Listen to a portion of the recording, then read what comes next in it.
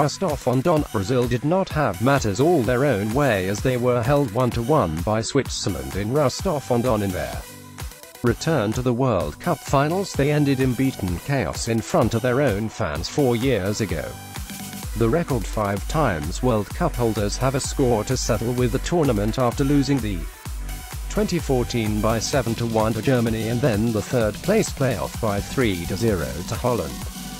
They were the first nation to qualify to join host Russia at the finals and set off to a bright start when playmaker Philippe Coutinho put them ahead with a superb curling strike after Switzerland only half-cleared a left-wing cross from Marcelo. Complacency then set in, however, and Brazil gifted Switzerland an equalizer 5 minutes into the second half by gifting Steven Zuber a free header into the net at a right-wing corner. The last time Brazil failed to win the first match at the finals was in 1978 in Argentina when they were held 1-1 by Sweden.